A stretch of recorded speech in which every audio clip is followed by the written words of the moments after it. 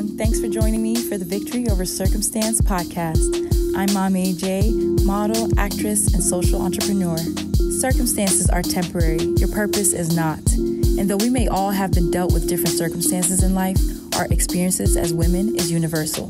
This is a safe space for women to be able to divulge their personal stories, share their life lessons, and tell us how they overcame their various obstacles. The goal here is to empower women to fulfill their life purpose by learning from others. Join the movement that celebrates the tenacity of women, healing through storytelling. Hi guys, welcome back to the Victory Over Circumstance podcast. I'm Mami Ajay, your host. And as always, make sure to watch the video on YouTube, like, comment, and subscribe. And just let us know what you want to hear, what guests you want to see from, and what you want to talk about. I want to like, yes, I want to have real conversation and real follow up to our past episodes. So don't be shy. Let me know your comments and like questions and whatnot, and I'll be sure to answer them in the next one. Today, I have with me Akii Lanier. Yes, Did I say the same right? It's Lanier. Lanier, but it okay. is, yeah. Because I'm like, it sounds French, so I said it French. Yeah, the origin is French, actually, but Lanier. Okay. In Tennessee, yeah. Okay, she went with the Tennessee. That Tennessean. Okay, how we say it in Tennessee is Lanier. Yeah. Okay. Yes, ma'am. I love your accent. Thank you so much, Mama. I love you, period, girl. Oh, I love you, period. Stop. How I met Akii, we actually met working, and I just remember she was just such a kind face to see. You just had a presence about you. You were just so like light. Ooh, literally like just light, and like you were just so kind, and I just was drawn to you, and I think we just started talking, and I was like, oh my God, this woman is just amazing. Her accent, first of all, then her eyes and her beautiful face.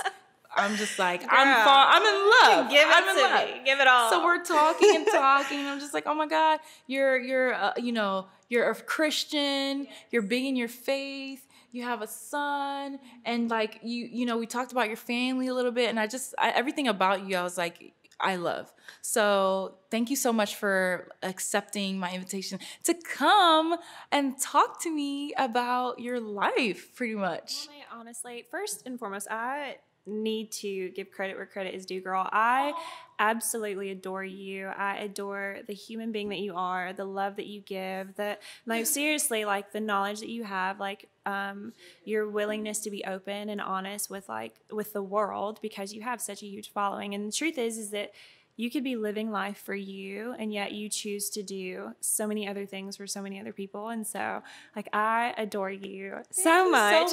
And I don't say that often. Thank you. But I adore you. I love that. You are beautiful You from the inside out. So thank you for even having me here and wanting to even get to know me more, to like have this conversation. Yes. Girl, we must. I'm excited. I'm so excited. We must. And thank you, honestly, for saying that. Like, it really touched my heart, because sometimes you wonder, what the hell am I doing any of this for? Like, absolutely. Why am I doing certain things? But you just have to just remember, like, your why. And exactly. Your comment was a why. Like, people see you. Absolutely. People see what you're doing. So don't ever be discouraged. And that's one thing I have to remind myself each and every day. Like, people are watching. Someone is watching you. And just from you living your life, they're being inspired, or they're being, motivated or encouraged to keep on. And that is fulfilling enough for me. Yes. So I appreciate you saying that so much. Absolutely. Man, there's so much. I just want to I don't know where to start, because like I'm so excited. It was making me think about before we get into things, like it's making me think about blind faith, a message that I feel like I've been getting more and more from God is and I've been learning to listen to myself, learning to listen to my intuition so much more, and being strong in that is so like different. And like the message I'm hearing more and more is having blind faith. Ooh, so sometimes you don't know what the heck you're doing or why. Right. But you just have this feeling of, I have to do it because Yeah. it's in me to do it, and I have to get it out. And that's what blind faith is. I don't know why I'm doing it, what I'm doing, even what the next steps are. But Martin Luther King, that it was him that said, faith is not seeing the whole staircase, but still taking the step. And so that really hits me, because I'm just like, I've been feeling more and more blind faith, just doing and not doubting. Yeah, just going for it. That's the thing. I feel like that nowadays, where people are so purpose driven, right? So it's this idea of like, I need to know my purpose. I need to know what it's going to be. And the truth is there is no there. You know what I'm saying? It's almost like, well, when I get there, then I'm going to be able to. And honestly, there is no one path to anything. So what we think we might be trying to chase after, right? Which is this purpose, but then you kind of start to just try to make it happen on your own. And the truth is, personally, I feel is that we can have all the plans in the world that we think we might have, but then we have no room for faith, right? So if we can do it on our own, more than likely it's too small of a dream for us to even accomplish. You know what I mean? And so if you don't have faith to be able to just step out and do it, then we're always staying in the safe zone. And in the safe zone, there's no room to like really do much of anything but wiggle and just do an everyday routine, which is great too. Like, honestly, I feel like that if because a routine usually works better for me. I feel like I get more done, but also to be able to step out and do something that you just know, like, okay, I know that wasn't me, because why would I ever even want to do that, right? And there's so many things that hold us back, whether it be, what are people going to think? What are people going to say? Like, how is that going to look?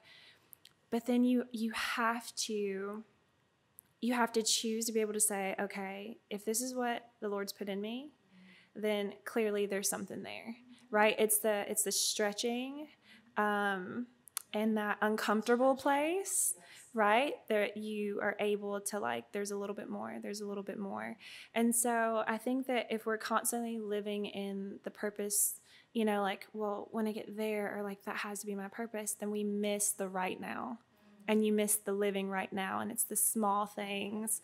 It's those small things that help you get to, like, all of a sudden you're like, whoa, like, I'm here. Do you know what I mean? Instead of back and you're like, wow. Exactly. Oh, it's such a beautiful place to be. It is. And one thing you just said that I'm like, in my head, I was just like, oh my God, yes, is if you can do it all on your own, then your vision is not big enough. Too small.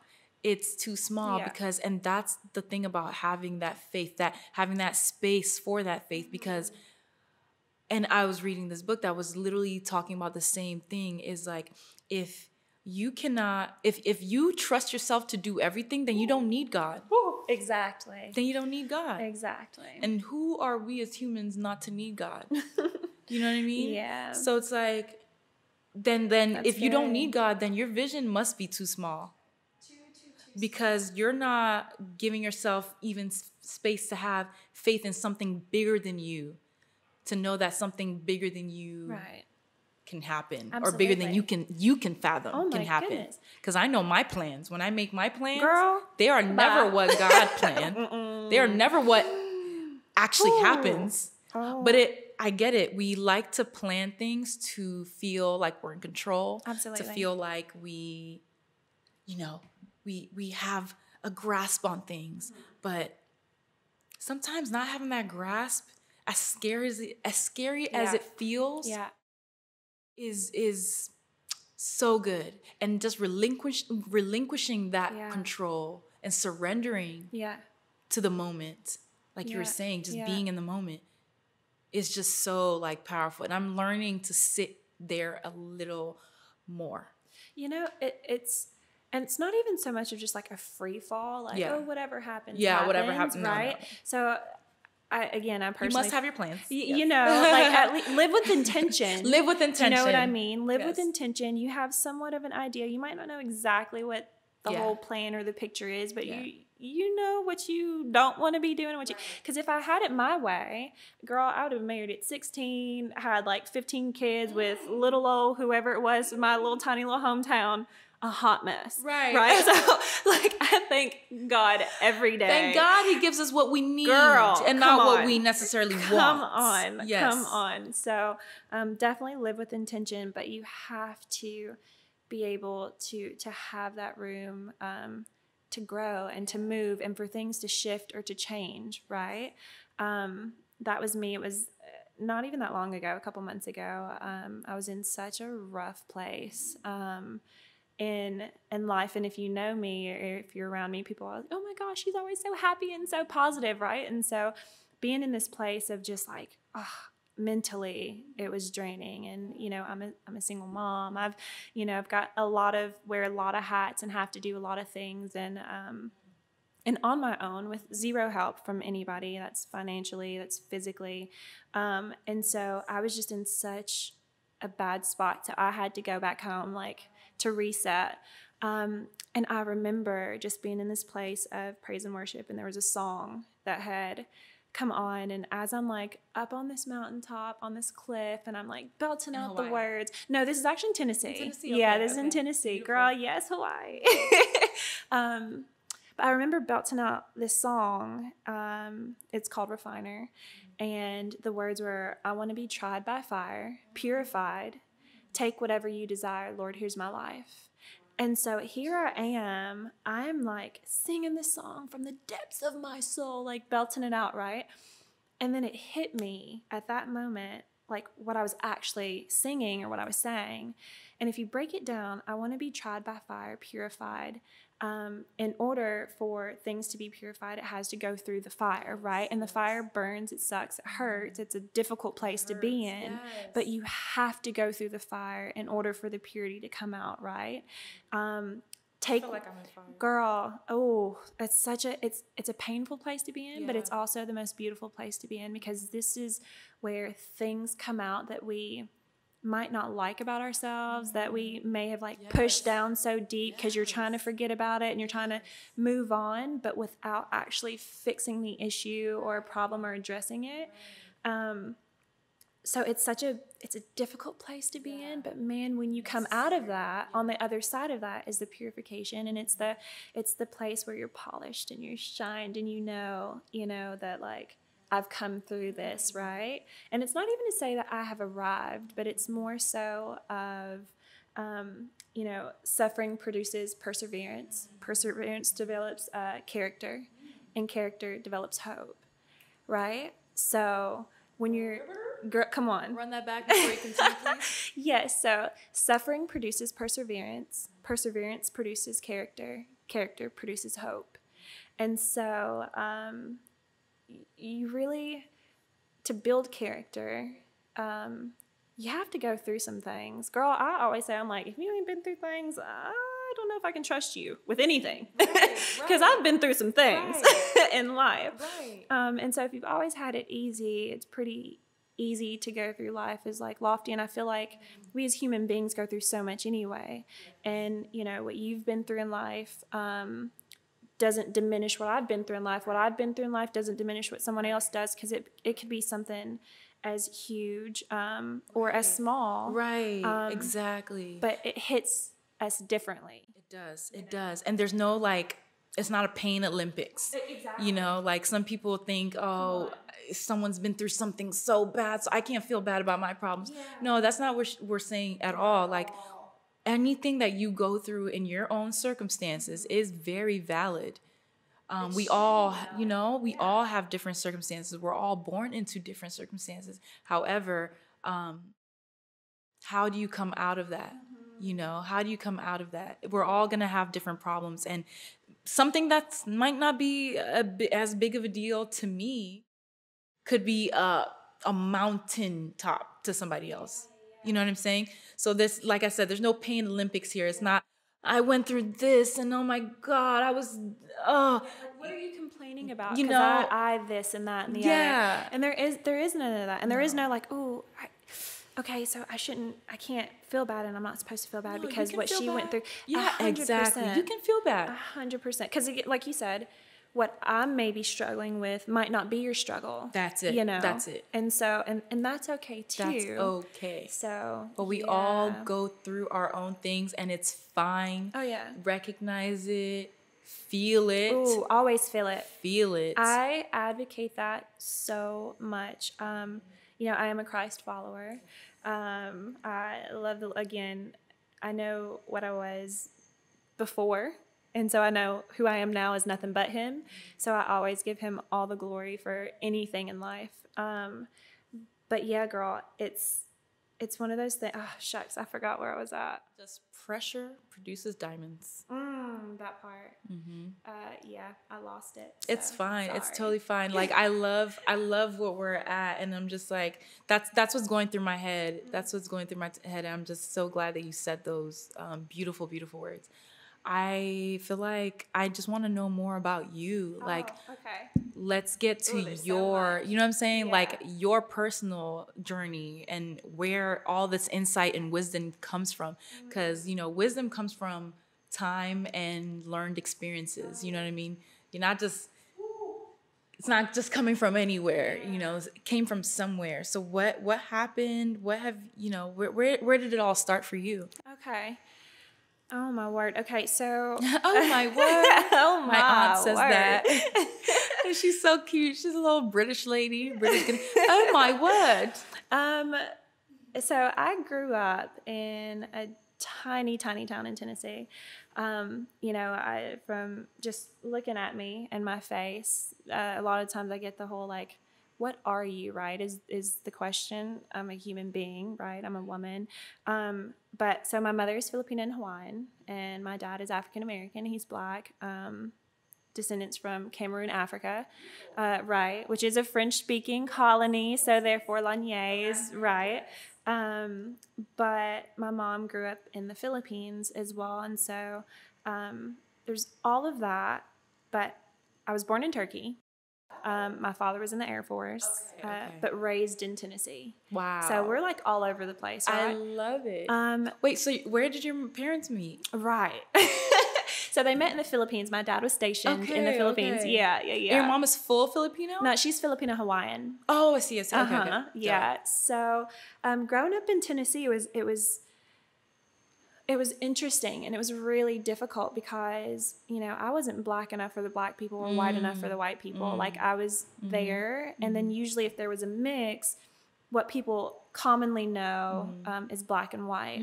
But I wasn't Black and white. My mom is Filipino and Hawaiian. So my family was as different as different got, right? In my hometown. And people like what they like what they know. Exactly. Period. They like what they know. And so growing up was really difficult for me. I was that one where I was like, hi, can I help you? You know what I mean? Like I felt as though I had to be so hard. Yeah. And truth be told, like I did. Like my dad, he taught us to like, the whole hands on the wheels if you get pulled over thing. Like that was my reality. Wow. And he had to explain this to us. And I Still. say, come on. Wow. And I say us because I had an older brother. Yeah. We were 18 months apart, best friend in the entire world. But his skin was darker than mine, right? He had like your skin complexion. And so if you've looked at us, we oftentimes got mistaken as boyfriend and girlfriend, and we were together and not brother and sister. Right. Because my skin is a little bit So lighter. I have, gray, blue eyes, colored eyes, and he was very much just dark skinned, dark eyes. So growing up in my hometown was difficult. Interesting. It was like, unless it's sports season, because then like everybody thinks you're cool because you're good in sports, or you know what I mean? So there was the whole racism thing. There was the whole, and my dad actually taught me, I love you, Daddy. But his motto was hit them before they hit you. Oh. Right? So, and he's military too. Taking no shit from y'all. He taught me how to fight. That's what he taught me. So I was Akii Balboa. I know that's right. Like, don't get it twisted. Don't get it twisted. Girl, I know I'm soft-spoken, but like I'm holy enough to pray for you, but I'm hood enough to swing on you. So don't come for me. Did you catch that? Just saying. And I got to reach. Wait. That was too funny. I'm holy enough to pray for you, but what? But I'm enough to swing on you. Like, the Lord is still working on me, okay? Don't get it twisted. I'm cracking up. It's the truth. Like, here's the thing. No, because I feel it and I see it. Like you know. You're so strong, but it's the minute you start talking and like we really get to talk to you, you're like the sweetest person. Oh, thank you. So I'm just like, but I see it because when we first met, also like I was like, oh my God, I hope she's nice. It's taken That's some so time. funny. Oh, I love it. But so your dad said, swing on them before they swing on you. Literally hit them before they hit you was the motto. So, I was quite rough around the edges, and the truth is I like looking back on it now as an adult, it was definitely a defense mechanism. Like I had to be on high alert at all times because, again, just growing up where. In a place where people smile in your face, but like really there's that hate in their heart. Like I've always said, I would rather you be racist and you know that you're racist, right? Rather than you smile in my face, but then when a real situation happens, then I find out that way. So I'm just like, my life. Because my girlfriend and I literally got into it. We got into a whole spat about, do we want a society that is openly racist or covertly racist? No, and I was like, I would rather have a society that shows me to my face what I'm dealing with rather than me thinking so I know how like to handle it. Yeah, everything's that shit is sweet. It's not. And I'm going into the job interviews, for example, thinking, I'm qualified, I'm this, I'm that, and they're laughing and smiling in my face. Oh my God. And then they turn around and just just shoo me and talking bad about me. The saying, do you know why some of these cops can't show up to the KKK rallies to break it up? It's because it's them. Come on. They go home, take off their cop uniforms and put on the same damn KKK hoodies. Come on. Hoods. It's all of that. You know what I'm saying? It's the same people. Exactly. You can't be in two places at one time. Exactly. Right? Exactly. So I'd rather you show me in your full truth. Wear that damn hoodie. Let me know let me is. see what you're about. 100%. But don't put on that cop uniform and pretend to protect and serve me. Who are you protecting and serving? Not me. Exactly. Let me see your true colors. You wanna be cool when it serves your purpose. Right. But secretly and deep down in your heart. And again, I like to say, because when everything came to surface right in 2020, it's not anything that was new, because this has been my life period, but it was definitely brought to the surface because now everybody's stuck at home. For everyone else, right? Exactly. I used to say there's a difference in being ignorant and not knowing your ignorance, right? Where that's what your mom's mom grew up with, and so that's just what they passed down. But when you actually get into the world, then you realize not all Black people are that way, not all Hispanic, not all people of color are a specific kind of way or in this category that people like to try to put you in. And so then your heart changes and you start to change the way that you view things and you view people. And then there's a difference in being ignorant and being comfortable in your ignorance. Being comfortable being ignorant. And being comfortable in your ignorance where you know it's not okay, but you also just really don't care because this is what it is for you. And that's the hate that you have in your heart. Now there is no not knowing. Yes. Do you know what I mean? That all of that was pushed to the side, I feel like, especially this past year. Yeah.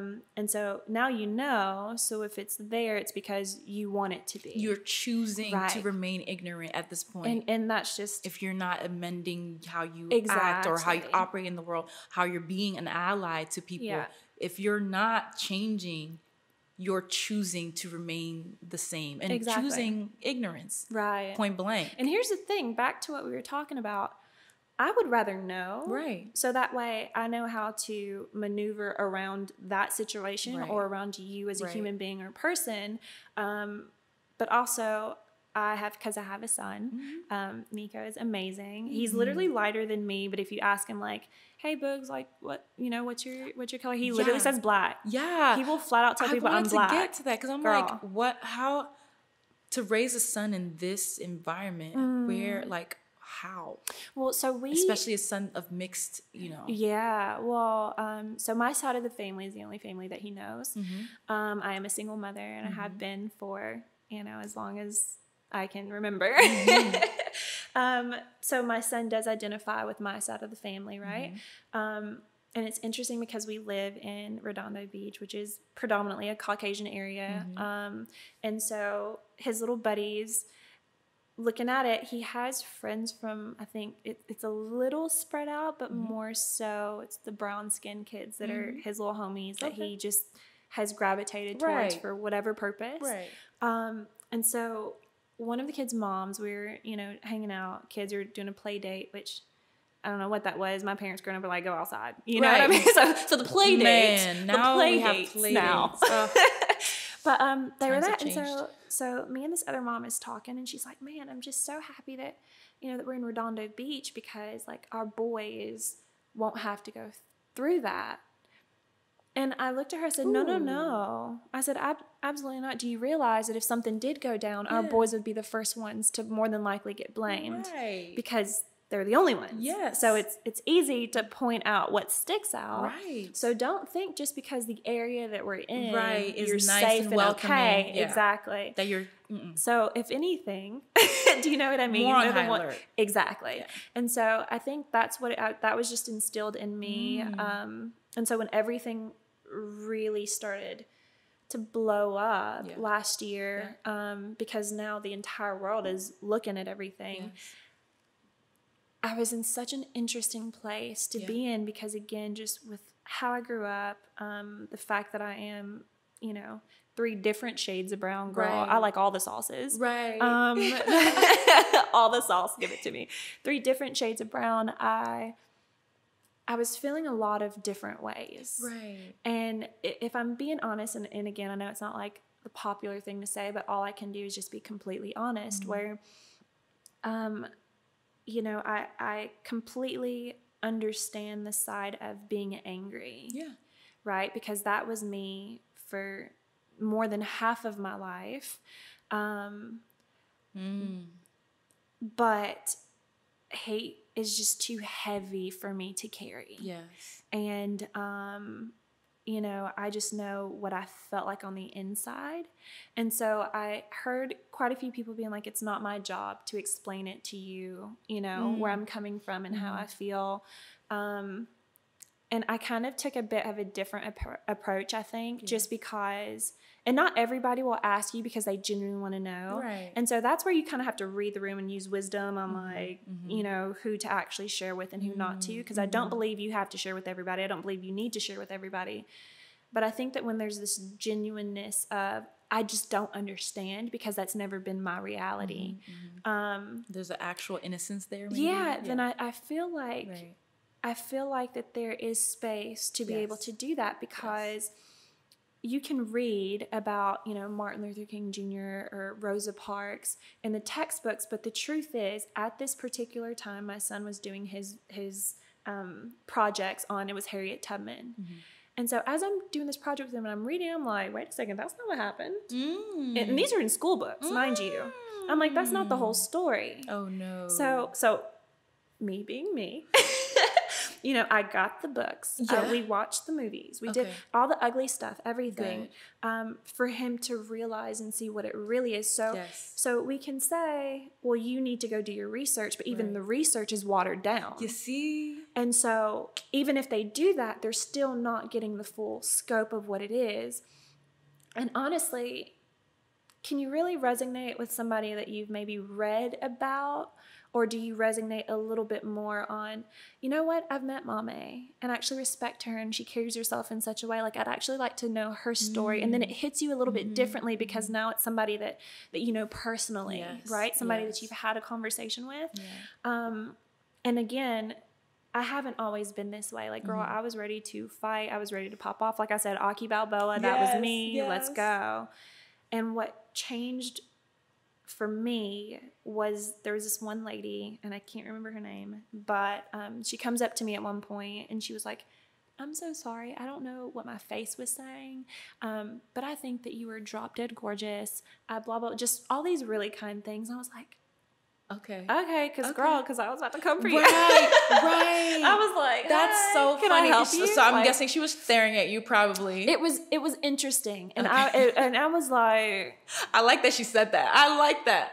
I don't know what my face was saying, Right. but good. Right. Thank you. No, because sometimes I really be like, the heck are you looking at? Exactly. Stop looking at me. Exactly. And I hate to feel, especially in this time, because everyone's such in high alert and everything, like, I've had some weird, sorry guys, a little bit off topic, but I've had some weird instances with just weirdos, like a Trader Joe's. This man was so rude to me, and I had to raise my voice, right? And then I look like this angry black girl. Here I go. Exactly. No one comes to my rescue, even though this man literally tried to like bump my cart with his cart because he said I was cutting when I went to go get water, and this was my cart.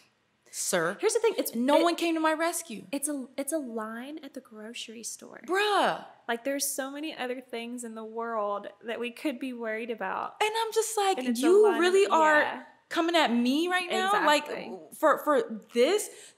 Girl, so many things keep happening. So I'm just on high alert where I'm just like, I don't want no bullshit from nobody. Exactly. Don't you look at me. Don't you don't look at me wrong. If you speak to me nice. Come like, on, because I'm just like, check your tone.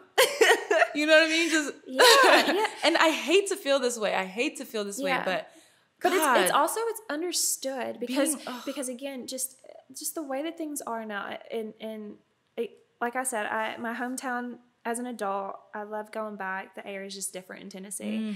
But it was very difficult. Like sitting in my desk, and I think it was like geography class or whatever, my hair was all the way down my back. This girl literally randomly took a pair of scissors and cut my hair at the nape of my neck. Stop. So I had to dump her out of her desk. That's how mad she was that you had long, beautiful hair? I'm telling you. And so even like I was saying, my brother and I are two completely different colors. And so it was raining one day. He drops me off in the front. This girl in like my English class was like, and I know her name, but I'm not going to do her like that. Was literally like, hey, who is that dropped you off? And I was like, oh, it's my brother. She's like, really? And I was like, no, I'm just messing. And I don't know why I said that, but I did. And she was like, oh, I didn't think so. What do you mean? Right. So when she said that, I was like, wait a second. No, that actually is my brother. Right. And that's what I said. And she was like, you're black, were her exact words. And I said, yeah. And she never, mind you, this was our freshman year. She never talked to me again for the rest of high school. Wait, what? This is 4 years. No, she stayed as far away from me as she possibly could. What was her race? She was white. Oh, She was very Caucasian. Oh no. Yeah. And even on the other side though, right? Because like I said, I wasn't black enough for the black kids or white enough for the white kids. Right. We had this silly pageant, but it was called Miss Black Shelbyville, right? And that was because there were all of these other pageants that mainly the Caucasian girls did, and you never, like, not even rarely, but you just never saw girls of color enter these pageants. Right. So there was a couple in our hometown that chose to, start this pageant for girls of color. Exactly. And it just so happened to be called Miss Black Shelbyville. And so one of the girls in high school came up to me, and she was black, and she was like, are you doing a pageant? I was like, nah, because pageants just weren't my thing. Like, I was a tomboy. And she goes, oh, I didn't think so, because you're not black anyway. It's literally, so again, it went both ways. Right, I can't. So, of course, I did the pageant, and yes, I won.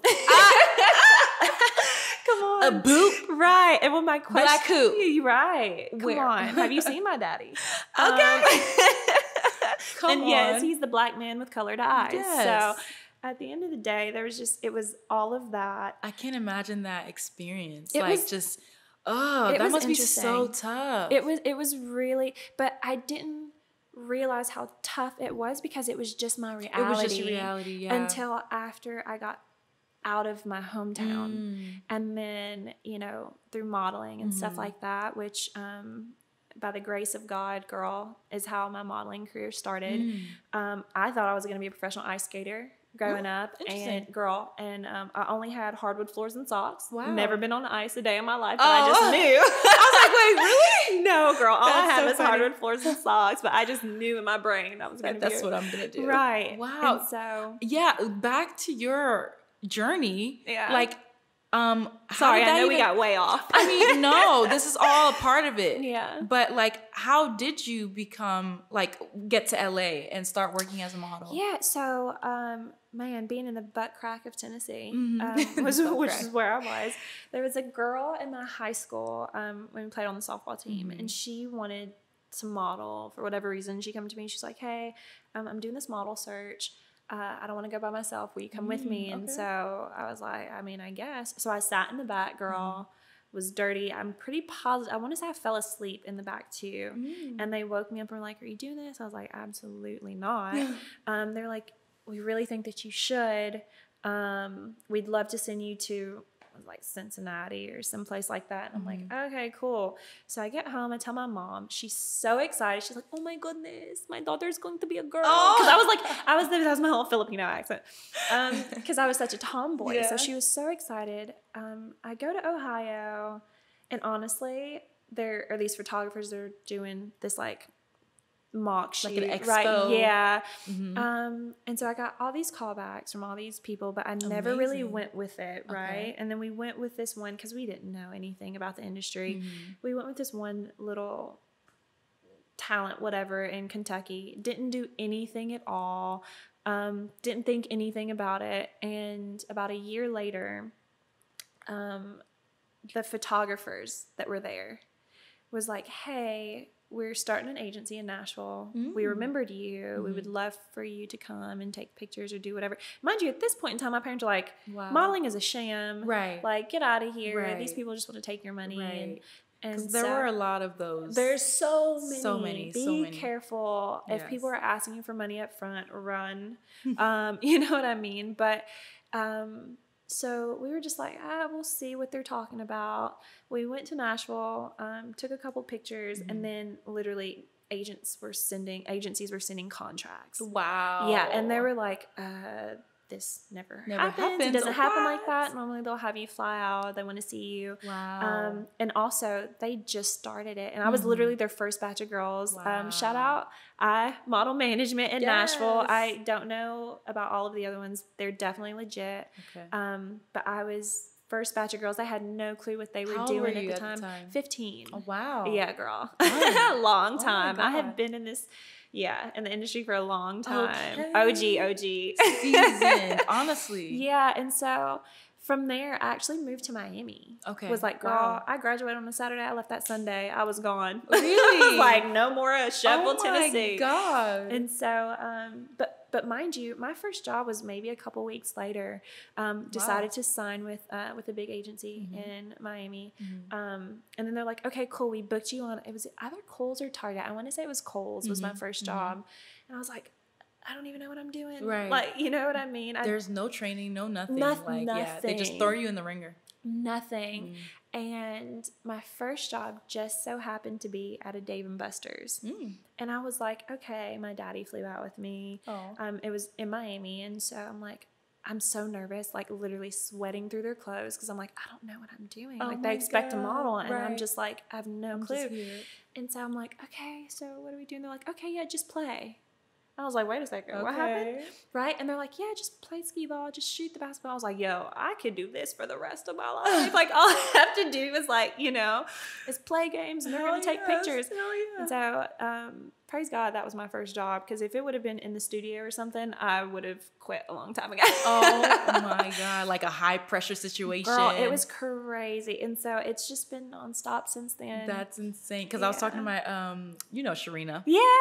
And her first job was freaking like Vogue Italia. I'd be like, girl, must be nice. nice. I don't know if that could have been my first job. Yeah. I'd have been like, come on. I don't even know if that could be my first job now, to be honest. Like, there's so much. Good for her. What? Listen, it's different, but that's amazing. Girl. We country over here. My first job was Kohl's. I love it. Listen, and that's one thing I'm learning is they were paying. Come on. Because I had a late start. I started like professionally where I finally got signed at 23. Oh, yeah. So, and that wasn't that long ago. Yeah. So it's just like, damn, it has been long.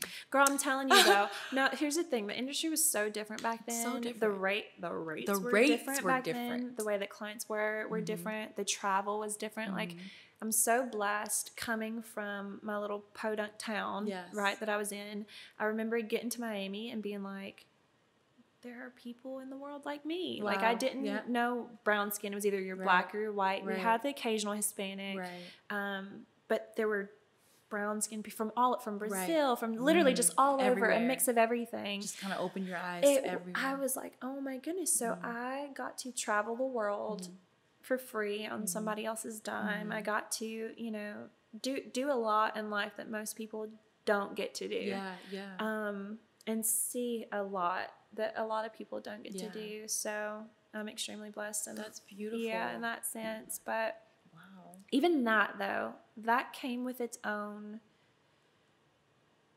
set of trials. Girl, I'm telling you. Because to be that young, coming from such a tiny little town, not knowing it, thank God that my brother went with me to a job. And so they were like, do you model? He was like, no. But they signed him as well. So then my brother got to move out with me, which was so perfect. What? Because Lord knows, girl. But so I got to Miami, and when I got out there, I had an agent actually tell me, like, I mean, I'm doing a lot, making a lot of money at 18 years old. Young. And like, I remember this agent telling me, he was like, you know, you've got some cellulite. Like, you could lose 10 pounds.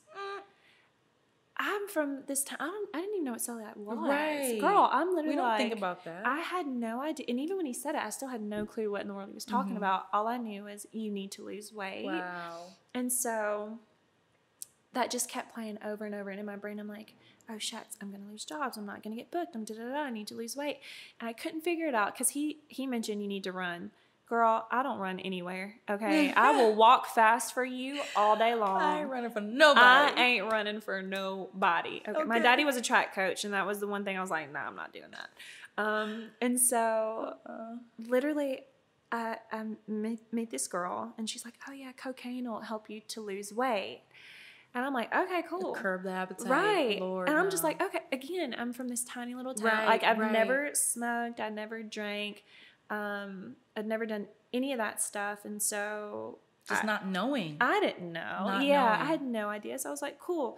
Watched a movie where I think they did something with their like fingernail or whatever the case is. Like, so that was my experience. And then I realized that from there I had developed something else, right? There was all these insecurities and all these other things. Cause I didn't know.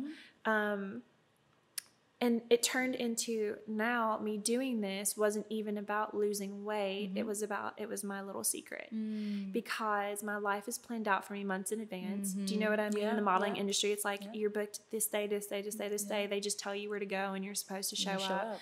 And so I missed, you know, barbecues. I missed, you know, time with friends. I missed all this stuff because I was always working. So then I was like, okay, this is what I can control. This is my little secret. And so, not knowing what in the world I was doing, ended up going from like a little bit to like a lot of it, I think. Right. And, developed an eating disorder as well. Oh, no. So girl, I'm 5'10". Right. And, I think at my lowest, I was 117 pounds. What? Like, wow. Where? Wow. Yeah. But that was the thing. Even if, no, I'd like to say nobody knew. Yeah. But looking back, right. But no one said anything. Right? No. But nobody said anything. Because you're their cash cow.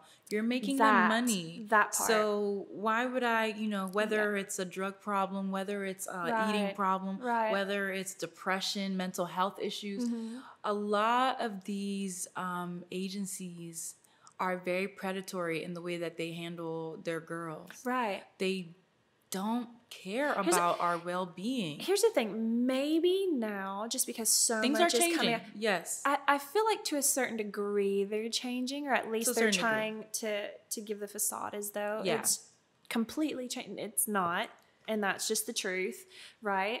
But especially back then, it was just a time where you don't talk about it. Right. You just don't talk about it. You just don't talk about it, right? And so if you're going through it, okay, I might see it, but you know what? She's still making us money. She's still making us money. Keep on. And you know, agents like, and that's why once I finally found a great agency for me in LA. And shout out to Mana. Oh my gosh, Anahid. Yes, you know, love, because I didn't know that you could have such a great relationship with agents. Right. Before that, I thought it was just, okay, just show up. All right, cool. Here's okay, the thing. And I was scared to say anything to anybody. I'm telling you, Mana is the first agent I think. There was also one other, Grace, but Mana for sure is an agent where I was like, oh my goodness, she sees me as a person and not dollar signs. Yes, and I think I told you that too yes. in the beginning. I was like, she's just so incredible. So incredible. She actually reaches out. She's like, hey, let's go to lunch, or hey, how's Nico like doing? a human. Exactly. And I'm just like, oh my God, I love you. And I'm like, I literally tell her, I love you. Yes, thank you. And I'm absolutely. like, I never had that Love relationship in the past with other agents. It's so important. I was almost weirded out. Like, is this? So I'm like, it's really important for our well-being that the industry treat us like human beings because we are. Right. And, talk to us as such and treat us as such. Because when you have a 14-year-old girl literally with an eating disorder or developing a drug problem or has all these, different mental health problems, and you're not even caring enough to ask her how she's doing. Yeah. Yeah. That is so just disgusting. Yeah. Like, that is so predatory, and I really hope we can do something different about that. Like, that's a whole other conversation. Yeah, well, and that's the thing. I think that's the reason why I do feel like, because there have been so many times I'm like, okay, I'm definitely done with the industry. Like, right. We all have those moments that we're done. But I'm done. I believe that a part of the reason why, like, we are still here, OGs, a little bit, older, have lived some life, is because I didn't really have that guidance. Yes. You know what I mean? When I was in the industry and back then and just coming into it. But I do feel like the Lord has kind of kept pulling me back and kind of kept me in to be able to help those behind me along the way. Because honestly, all the girls that I'm on jobs with are all like early 20s. I'm like, oh, sweet child. I know. You know what I mean? I'm like, sweet baby girl. I love them so much. But I do feel the need to make sure that I am completely honest and very transparent because I didn't have somebody help me along my way. So I definitely hit my own rock bottoms, like I said, and even with me sharing about my drug problem, right? Because that's what it was. It was a drug issue, it was addiction.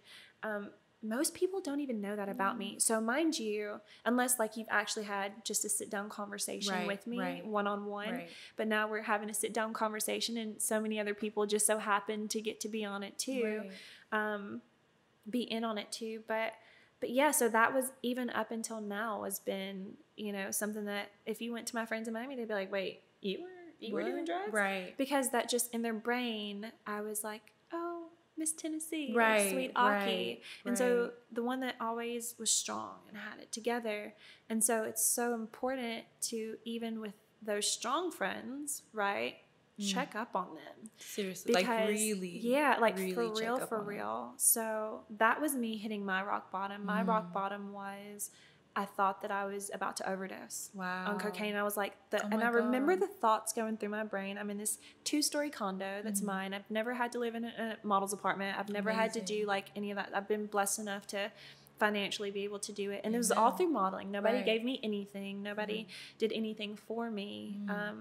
And as a matter of fact, I know what it's like to not have much of anything. Right. Like where I grew up in Tennessee, it was like we were right across the street from the projects. We lived in a duplex across the street from the projects. So, and then my grandma helped my parents buy a tiny little like 900 square foot house on about an acre. And that's where we grew up. So this perception of, oh, she thinks she's cute, or oh, she probably came from, she had, like, I know what it's to not have anything at all. And so working hard, and people like to say, well, modeling is not a real job. I pay real taxes. Okay. Like, it's not a joke. Listen. And it's not as easy as people think it is. Easy. We wake up every day. Absolutely. And like, I told you before we started this episode, like I literally almost passed out this morning. I was working till 10:30 on Monday. I worked till 10:30. I woke up 7 a.m., went to work on set, was shooting till 10:30, got home and, ate something little and went to sleep, and I had a job the next day. Oh, girl. And so I was on my feet again, didn't eat the best foods on set, and then, you know, like came home, I was exhausted, and woke up this morning, didn't really eat much because like I'm running around trying to do this, trying to do that. And like you almost forget to take care of yourself. Yeah. And so, nah, this shit is not glamorous. It's not easy for anyone that thinks like, oh, you get to sit. Yeah, I'll take a, you know, you'll see me post when I'm in the chair, maybe getting my makeup done and getting my hair done. That maybe is glamorous. Even that is like, when you've done that 20 times, it's not that glamorous. It's not. It's really you know, they're touching your face, kind of invasive, especially now. Yeah. You know, and like, yeah, don't get it twisted. This is not an easy life. It's not an easy job by any means. I'm on my feet all day long. You're at least like, if you have a corporate job, maybe you're sitting down, you're getting to work from home. I don't have the luxury of working from home. Not so much. Some people are sending a lot more work to girls who have the means and the space to do work at home. But mind you, we can't. But mind you, even with that, to be honest with you, even if you think about that, it's like now, whereas in before our job was to model. Right. But again, the industry is changing so much, and I'm so extremely blessed on the clients that do still book us and who are able to send us the stuff. But even then, it's like, we have to be the art director. We have to be the photographer. We have to make sure you have to wear all those hats. Right. And I'm wearing those hats, period. Right. Especially the makeup and hairstyles, because as a Black model, I'm going on set and I have my hair kit, I have my makeup, I'm ready for whatever, because I have sat in too many chairs where I'm not being catered for. Let's talk about it. And they do not know how to do squat. Let's talk about it. And that's another big piece of the advocacy work that I'm doing now, because I'm like, I'm tired of still 2021 still sitting in chairs where they don't know how to do my face. Yeah. And, you know, luckily some makeup brands are expanding their, you know, their ranges to have more shades, their palettes to have more shades. Wow. First of all, y'all didn't know we existed. Come on. Well, I really do. I would love to talk about that, because I remember when you text messaged me like the survey. And I remember where I was, and I remember what I was doing, and I literally, like, tears started falling down my face. I may even tear up right now. Backstory: I sent a survey for this initiative called the Black Beauty Roster that I'm lead counsel on, where we're basically fighting for models' rights and creative talents' rights in the beauty industry and fashion industry, because, like I said, we're not being accommodated for or cared about, period. And the problem is clearly systematic racism in our industry, where we're not even being thought about.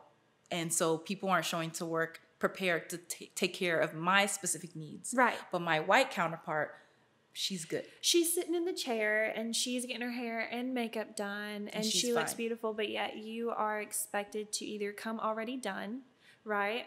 Or you're over here looking like Ghostface Killer. There have been so many times, girl. I'm serious. Yes. There have been so many times where clearly there's a huge difference between your skin tone and my skin tone.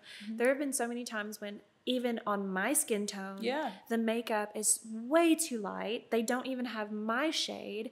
And I don't feel pretty. And the truth is, and if you don't feel good, how can you work well? Exactly. And so there have been more than a handful of times where I just won't even look at myself throughout the day, if it is the case, because it affects how I perform. Yes. It really does. It affects everything. It really does. And then they'll go so far as to be like, something is wrong, something is off, and make you almost feel like you're the issue and that you're not performing. And then they put it on us. Right.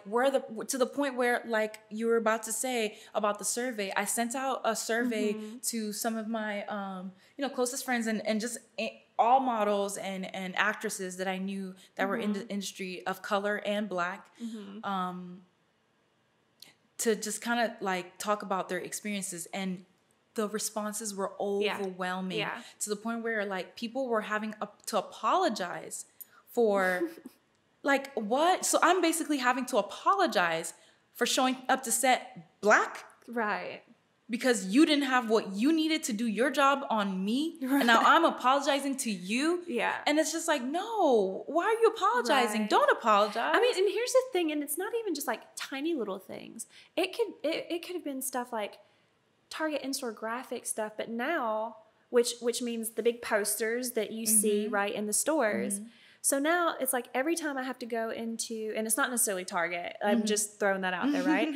I love you, Target. Seriously, they book me. I love them so much. They're great. I love you. I love Target. Target. Hey, I'm keeping it real. I love them so much. So like they're great. But they're some of these other clients, right? And they're in-store graphics, and so it's like, okay, cool. So now there's a huge poster of me looking crazy. Do you know what I mean? That's up, which again, granted, yes, we're so blessed in what it is that we get to do. Regardless, we got paid. For sure. But the principle of it is that it should never be that. Do you know what I mean? There should never be just the Victoria's Secret hair on one particular person, whereas I have to sit here looking like who shot John.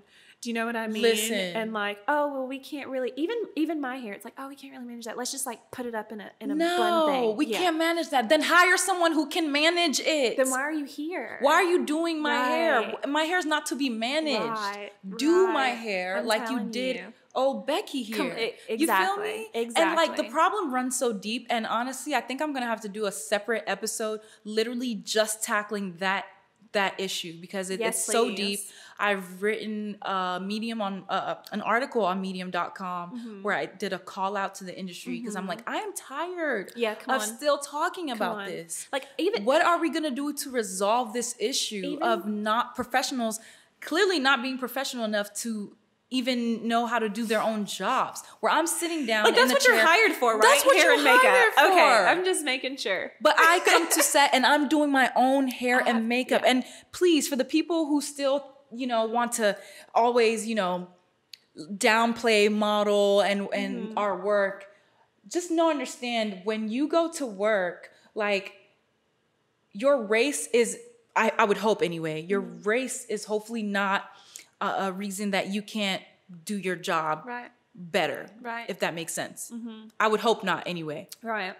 And for me as a Black model, showing up to set, that might affect the way I perform that day, and that might affect if I'm booked again, and that affects my livelihood and how I'm gonna make money. That part. Do you understand? How I feed my son, how I'm able to actually even pay rent. So it's a trickle effect. So don't minimize it to think like, they're complaining about hair and makeup. Right. It's so much bigger than that. Yes. This is clearly an issue of systemic racism in the industry that begins with this surface thing. Right. Well, it's because again, even my hair is curly, but it's very I like to say it's more on the Caucasian side. Right? It's you know what I mean, but loose curls, right? Exactly. But even with that, like I have to ask, do you want me curly or straight? Right. Because it's two different processes. Right. It's two different products. It's two completely different things. And even then, it's like, oh no, well we can just do this, and then. It just, I'm like, listen, no, I'm telling you because I know my hair. I'm trying to help you out. So how do you want me to? And mind you, we're already doing the work. We're the ones but I'm not getting paid to be a hairstylist, and I'm not getting paid to and I'm trying to help you out because if you want my hair straight, I'll be damned if I show up curly and you're like, look crazy. We want to go straight, right? But then have us looking crazy, and then us looking like we're the issue and the problem. And then I need my 3 hours because I need my hair to condition. Yeah, I need to detangle it. Process. It's just a different process. Yeah, it's a completely different process. And it's a deep and issue. Even so. When the industry started to change, right, with everything that was happening in 2020. Big quotation marks. Huge quotation marks. Because I could scroll through my DMs and count how many clients, how many different brands reached out to me to say, oh my gosh, we love your look. We think that you would be perfect. And I'm like, okay, cool. So first off, I do have an agent for that, right? But then I would always make it a point to go to the page to see if the brand fits me. If it doesn't fit, I'm not one of those people. I'll take and everything. Just anything. Okay, good. I'm very, I stand Selective. for what I stand for. Good. And, a job is a job, yes, but I'm not going to sell my soul to do anything at all whatsoever. So I would go to these brands and I'm realizing like, oh, you ain't got nobody on here of any kind of color. So now, so what you're trying to do, it's not that I fit the brand, it's that you're going to get caught in what you're doing. So you don't, I'm the other, right? So there's always the, what race are you? Black, white, other, Hispanic. I would racial always put ambiguity. That part. So I would always love some racial ambiguity. Girl, growing up, I was the other. I would always put other, right? Because it's too many things. So that's what would happen. I'm like, oh, you guys don't want to go all the way to the right and booking an African American woman or a black woman or whatever, like a brown skin, literal brown African American woman, and I'm the one that's like, she could be, right? You know what I mean? And so I was the scapegoat for them. And when I tell you, there are definitely things I turned down, things I did, and it's money, yes, but the principle of it is that you are not going to use me, and I'm not going to be used for gain for you. So that way you can stay out of the media, you can not be dragged, because everybody was getting it at that point in time, and they should have. Yes. Right? But that was, a lot of that was happening. And I feel like, again, just during that time, I felt so many different emotions because it was my real life, and it has been my real life for forever. But then also being in this position of,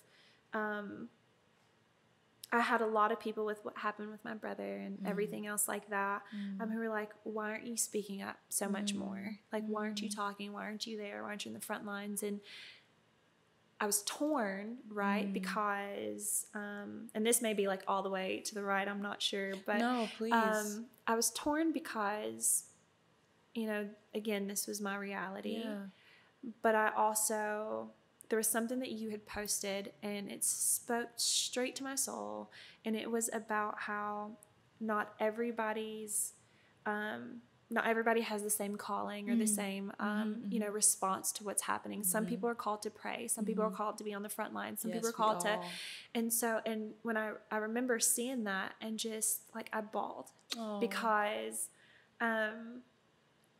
as much as I am so bold in my faith and so bold in so many things, there are some things that I feel like, if you're trying to fight every single battle, then you don't have the strength to fight the battles that you're purposed to actually fight, right? Chills, yes. And so when you post it, I'm like, I'm a prayer warrior. That's what I do, right? But I also wanted to be able to do something because that was my life, and I wanted to so bad, but I just felt like, what can I do? If I'm on the front lines, if I get shot in the face with a rubber bullet, I'm a single mother. Yes. You know what I mean? Like, nobody's here to take care of my son. Part, exactly. And so I have to move in wisdom. Yes.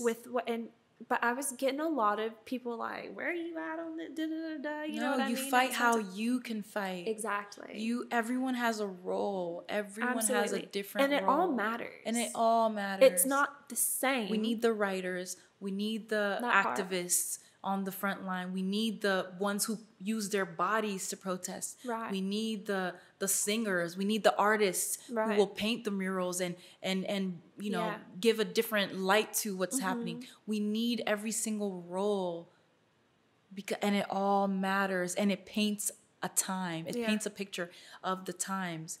But yes, someone that has a son, no, you don't need to be on the front line using your body to fight or to prove a message. Not in that way. Right. You can use your voice. You can use your prayers. Absolutely. Your energy in different ways. All of it matters. So completely, all of it matters. I always say, again, there's so many things that so many people want you to do, but I am a woman of faith. Yes. I don't make a move unless the Lord tells me to make a move, right? And so this was difficult because I wanted to make so many moves, and I wanted to share so many things and say so many things, but again, I just felt like the Lord was like, are we freestyling, or what are we doing here? Like, do you need my help, or do you not need my help, right? And so I think that we are definitely in a time where everybody likes to share everything.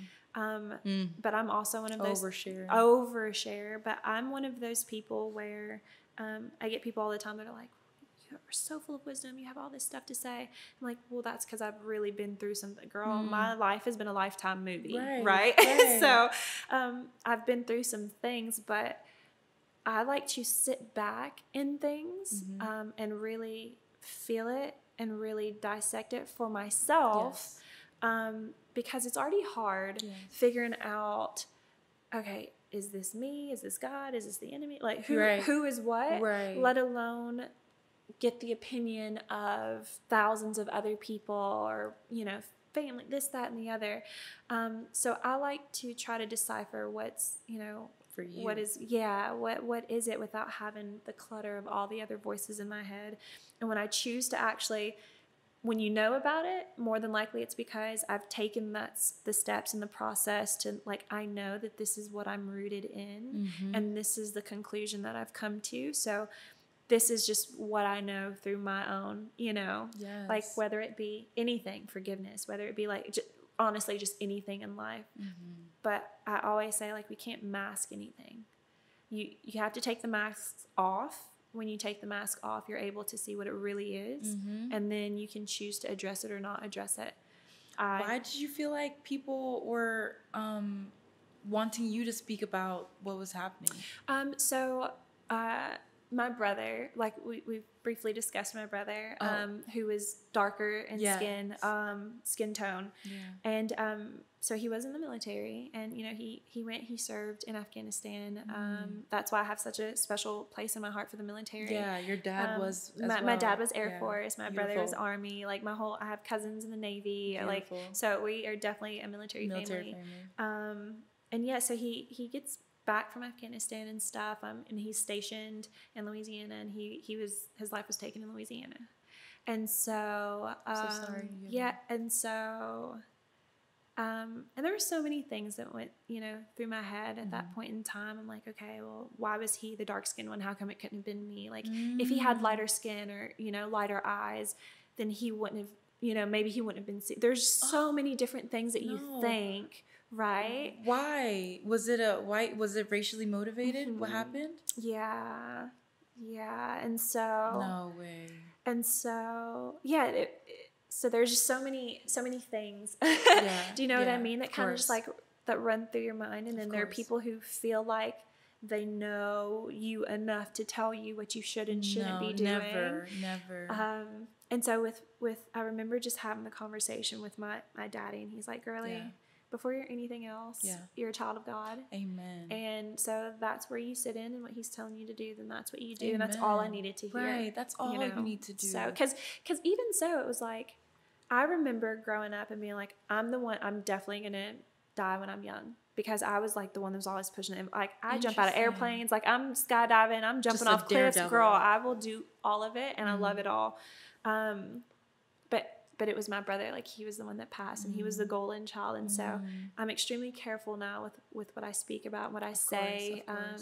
Even just about myself, about my life, because it all matters. It does. It all matters. What we speak is energy. Absolutely. And energy turns into matter. Yeah. It really does matter. Absolutely. Right? Absolutely. And I'm just like, my heart just goes out to you. Like you said, this is our real life. Yeah, exactly. This is not a game. This is not a concept. Right. This is not something that we talk about or let's talk about have these difficult conversations. Right. No, this is an actual thing that we deal with on a daily, how we operate in this world. You know what I mean? I have to think about my blackness when I walk out of my apartment. And it's exhausting. It's beautiful. I love being Black. I love my culture. I love everything that comes with it. Like, I can imagine being white. But I also grew up in Europe and was the only Black person and thought like, I wish I was white. Like, absolutely. You know what I mean? I thought being Black was not it, because that's how I was made to feel. Everything around me was making me feel that I was lesser than or I was othered in so many ways. Before the age of 10, You're being othered. Right. Can you imagine? Yeah. I don't think you can if you're not Black. And you can empathize all you want. And I appreciate those of you who really do take the time to empathize and really want to be real allies. But you will never understand fully understand that mode of operation in the world and that pain that comes with it. Yeah. And someone on Instagram was like, I love being Black. It's a little dangerous, but it's lit. And I was like, you know what? That's it. That part. That's it. It's a little dangerous, but it's lit. You know, I think about it, and this is even just in the recent months. I've thought about, man, all of the things that had to happen, because there are times when it's like, do I actually have a purpose? Like, what am I here for? Am I supposed to be here? Am I, you know, and again, sitting in those feelings and just being real about it, right? Because you can't just be happy and like rainbows and butterflies all the time. No. And I think people genuinely think that that's how I am, because I'm like 95% of the time, you know. Amen. And you choose to be that way. I have to be. You choose to. It is genuinely a choice. Yes. Right? Yes. Because we could all sit here and wallow every day about our problems. Exactly. Because there are a lot of them. There are. They're really genuinely like, how am I going to pay my mortgage? How is this going to happen? How is that going to happen? Like just yesterday, I've been going through this license thing. And a girlfriend of mine was like, oh no, like, oh, it's, you know, the worry and I was like, worry, who is she? I don't know her. Like, I'm sorry. Who is that? I don't know who that is. Because I refuse to do it. Amen. Like, I think I've spent so many years of my life being like having this heaviness of all of that on me that, you know, through the grace of God, honestly. And it is just by and through Him alone that I'm able to know who I am and who I'm rooted in and what I'm rooted in, that I can live life knowing that He's got me. Amen. No matter what happens, right? Amen. But I was sitting in these feelings of, do I even have a purpose? Like, what is this? And I specifically went to think about how I was even born or how I even came to be. Like you asked me earlier, how did your parents even meet, right? My daddy's from the butt crack of Tennessee. My mom is Filipino-Hawaiian, but grew up in. And so I'm like, okay, my daddy's African-American with descendants from Cameroon, Africa, but he grew up in Tennessee. My mother is Filipino and Hawaiian, right? Raised in the Philippines. Everything that it took for them to meet each other when they met each other. And mind you, so my dad and my mom, they got together in the Philippines, but in order to bring someone back, they had to be married. My daddy was not ready for that. So he went back to the United States of America, but my mom was pregnant and didn't know it. Wow. So he literally went back home, right? And my mom's pregnant. She has her whole pregnancy. She actually has my brother by herself with her family. Wow. I'm still not 100% sure on how he found out randomly that like she had, especially like in those times. I'm telling you, right? Because it wasn't like pick up your cell phone and call. And so the way my mom says it, she's like, and then he just showed up one day and looked at RJ and was like, that's my kid, and married her. Something in him must have known. Well, and here's the thing, but I think about it. It's God. And I think about it and I'm like, because he could have been like all the other men who just didn't worry about it because like out of sight, out of mind. Yeah. But he chose to come back and he chose to do what he did. Yes. And because he made that choice, like he was stationed in Turkey, my mom conceived, like here I am. But all of the little things that had to happen, right, in order for me to be here. Yes. And then you think about it and you break it down even further. There was a pastor, a mentor, an old mentor of mine that said, Akii, like, you realize every freckle on your face, the way your hair is, like your build, down to like how tall you actually are. Because in the modeling industry, right, like if you're a certain height, then more than likely it's not going to work. Down to your height, to everything is God created you the exact way you needed to be, to touch the people that you need to touch, to get into the doors you need to get into. To reach the people that God needs you specifically to reach in order to do His will in this earth. And so when you break it down like that, it's like, yes, maybe I'm not meant to be famous or on TV but you are purposed to do something very specific in this earth for the people that he needs you to touch. And so instead of, because right now I feel like we're in this generation where everybody wants to be famous and everybody wants to do all these things. And the truth is that, man, you are right where you're at, because there's an extension, right? Like, I can't hug the whole world, but I can grab you and hold your hand right here, and we can have an effect on each other. And then it's not just me affecting you, then possibly you take something from me or I take something from you, and then we share that, and then it's a trickle effect, right? Yes. And so when you think of it that way, and I was like, absolutely, I'm supposed to be here at this particular time for this particular group of humans.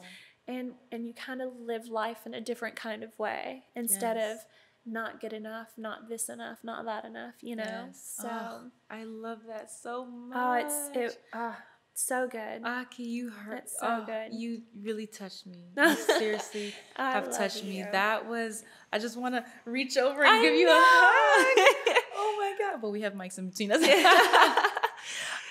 That was so beautiful and so real. Absolutely. That really touched my heart. I'm just like, there's nothing more to say. My heart, thank you. No. Thank you so much. I adore you. Because we need to hear this sometimes. Absolutely. You need to hear this sometimes. The world will make you feel like you're not doing enough. It's an ugly you're not place. Here. You're not, you're not seen. You're not enough. Seen. You're not, if you were more this or less that or X, Y, and Z. Everybody. No. And we're all dealing with it. You know, everyone that we think is perfect, that we want to be more like them, they're dealing with their own sets of problems. No one is perfect. No one is not going through something. And sometimes just remembering that, what you said about God put you in your circumstance, in your life, with whatever you have, your talents, your height, every freckle on your face, the hair on your head, the color eyes you have, the way your finger bends. Yeah, all of it. Every single thing that makes you was for a reason. For a purpose. It was for Excuse a purpose. that ding. It was for a reason, for a purpose. Yeah. And if you only touch 2 people in this world, you would have served your purpose in this life. You would have fulfilled your purpose. You may see it, but then again, you also may not. But just because you being you, or you having the conversation that you have, somebody might have picked up on that conversation. And then how do you not know that person isn't some famous writer or some whatever it is that needs to be given from you in this earth will be given, but you have to be able to operate in that. And there's this whole facade of, we're finding out now that like celebrities don't even look like celebrities. Like we're all trying to look like so-and-so and she don't even look like her. No. Do you know what I mean? And so that's the thing. If we were all supposed to look the same, we would have been created the same. Exactly. And we're not supposed to. And so when you can live in that place and in that space and operate from the place of just, this is who I am. And it's going to be ugly because we all have a past, right? None of us are perfect. We get that all the time. Like, you're so perfect. No, I will be the first to tell you. To let you know I'm not. Yes, I will be the first to tell you that I'm absolutely not. Like, when I tell you I had a stank attitude, I was not a cute person at all whatsoever on the inside, regardless of what the outside looks like. And we discussed this earlier. We work with some of the most gorgeous human beings physically, right, in the world, but then you get to the inside, it's like, ooh, you ugly. You know what I mean? Like, you could be gorgeous, but if you're ugly on the inside, you're ugly, and that's just what it is. But just know that, like, you have to be able to, I think, sit with yourself and understand and realize, like, okay, not to pretend as though this isn't my, like, okay, well, I'm not really going through that, and you can kind of just, sweep it under the rug. Right. But actually sit in it, face it, deal with it, and then just sit in that's how you learn, and that's how you grow, and that's how sometimes the things that we go through aren't necessarily for us to go through them, but for us to just have that. But not for us, but they're for other people, and for us to be able to share. Because truth be told, like, yes, the modeling industry, yada yada. I've been blessed enough to only have to do this for my entire life. Such a blessing, right? And people are like, wow, you've got it made. Well, there was a time when I was pregnant with my son, and this is speaking of faith. There's a saying in Tennessee where we're, you're barefoot and pregnant, right? Which is, it was my reality. Wow. So here I am, I'm sitting here, and I remember where I was on the toilet, girl, and I was like, okay, I need to go back to California to get my stuff. So I'm checking my bank account. Girl, it said I had $100 in the bank. I was like, literally, like, what is happening? Where's my money? Like, what is going on? Call the bank, holds, liens, all this stuff. My sweet tax lady in Tennessee had no clue what she was doing when she was doing my taxes. So I got audited.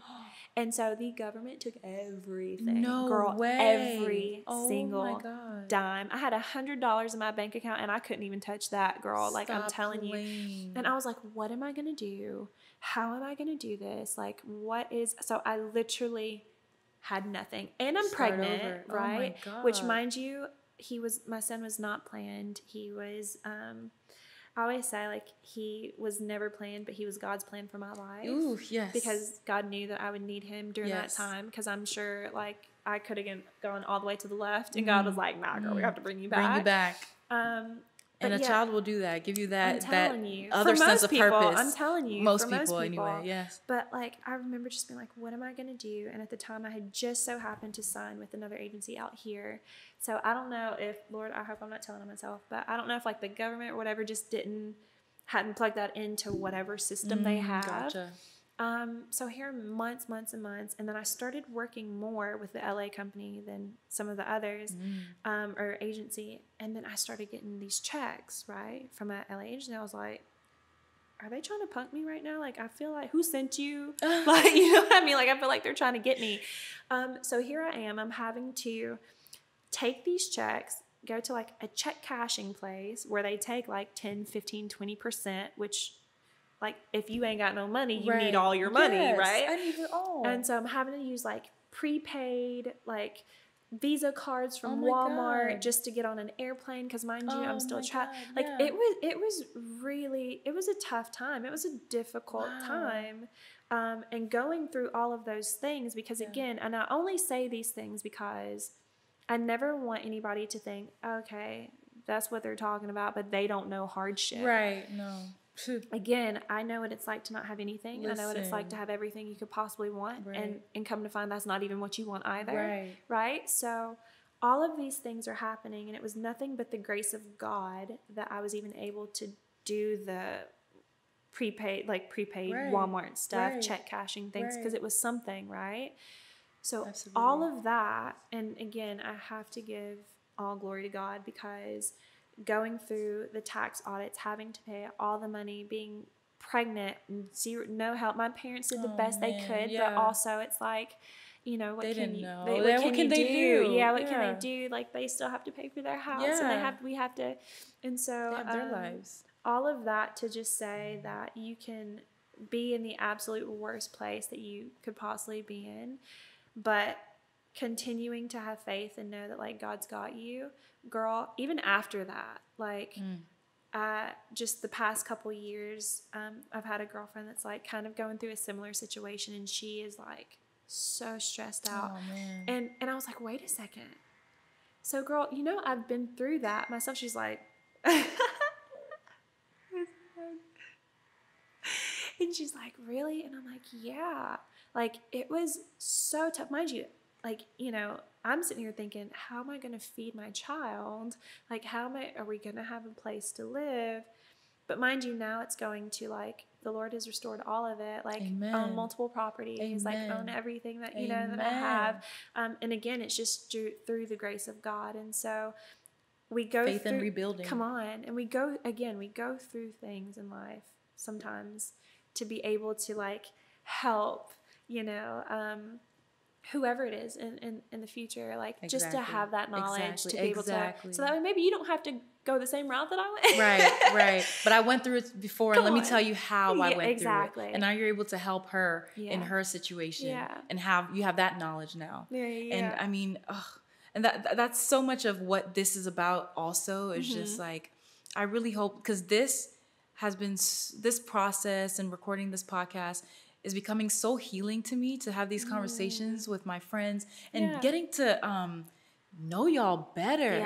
You know, not everyone I've had on the show is like my best friend, but like someone that I've seen something in, and I'm just like, there's something there, and I feel like you have a message. And today, I mean, thank God that you came through, because you fed me, you fed my soul. And I know anyone that's listening today got so much from you.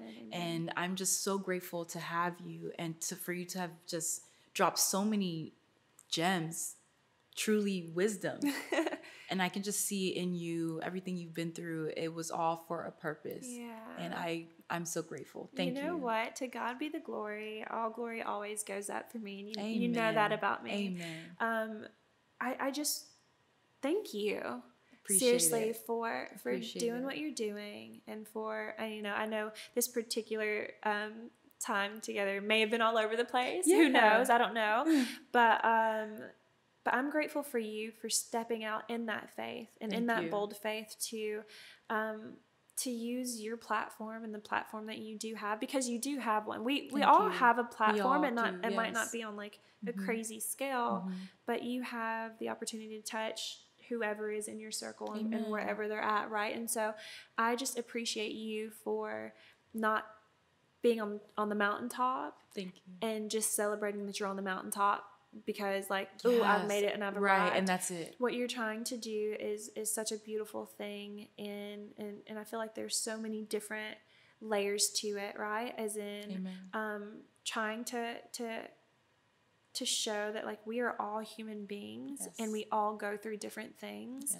But we don't have to stay stuck in a past. We don't have to stay stuck in a certain feeling. We don't have to we are not what has happened to us. You are genuinely who you choose to be. And it's not just, you know what, I want to be this, so that's just the mindset that you have. It's healing. It takes healing. It takes work. It takes so much time. And do not let social media rush you. Do not let what you see on TV rush you, because, I mean, we're behind the scenes, girl. Like, so we know what it really is. Smoke and mirrors. Come on, all of it. And so where you're at right now is exactly where you're supposed to be. Amen. Don't be so hard on yourself. And I know that I've said this recently, is that even though I had forgiven so many other people, I realized, and the Lord helped me to see, that I hadn't fully forgiven myself for some of the things that I felt like either I allowed to happen, or if I didn't do this, then maybe. And so it's easy sometimes, right, to forgive other people, and but it's really difficult to forgive yourself. And so I leave with that. Forgive yourself for all the things that you thought had you done X, Y, and Z, because the truth is now you know. Now you know.